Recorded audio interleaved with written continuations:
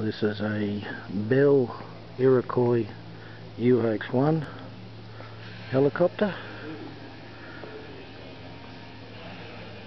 This is in Australian Army livery,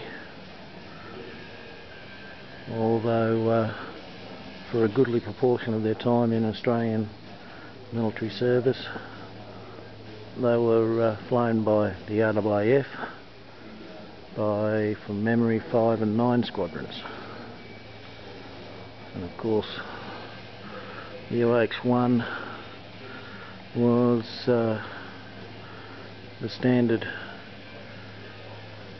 support airlift gunship for the RAAF and latterly for the Australian Army Aviation Corps in the 70s, 80s and early 90s.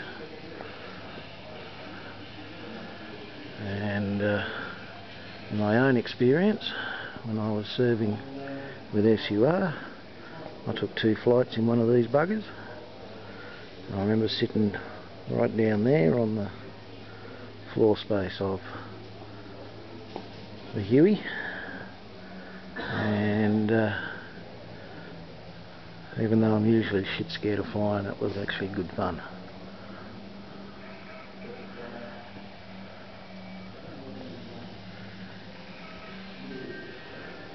And over here we got a Kiowa, or Kiowa. Looking here now at the nose of a government air factory's Nomad. I suppose if you want to be strict about it, this is the last Australian military aircraft designed and built here in Australia. I believe, from memory, they had a fairly average reputation.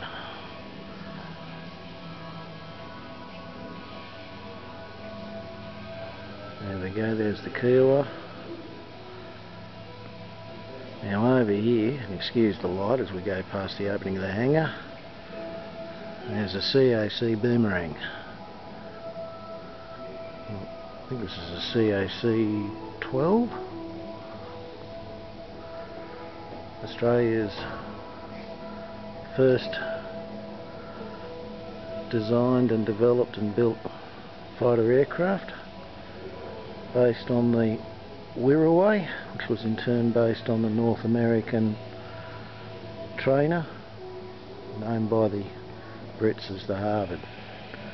Unfortunately, the Boomerang never actually shot down any aircraft during World War II, but in service was used in the ground attack role. Had fantastic rate of climb, good manoeuvrability, but in the long run was supplanted by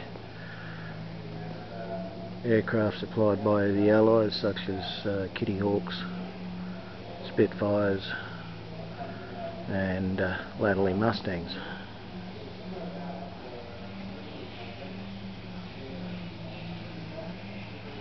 And just over here we have a PC-9 Pilatus Porter, which was also a standard Army Aviation Corps piece of kit for a goodly portion of the 70s, 80s and early 90s. And of course I've said PC-9 when it's actually PC-6. Don't trust anything I say. There's a CAC wing shield, which supplanted the Wirraway and was in turn replaced by the CT4 from memory.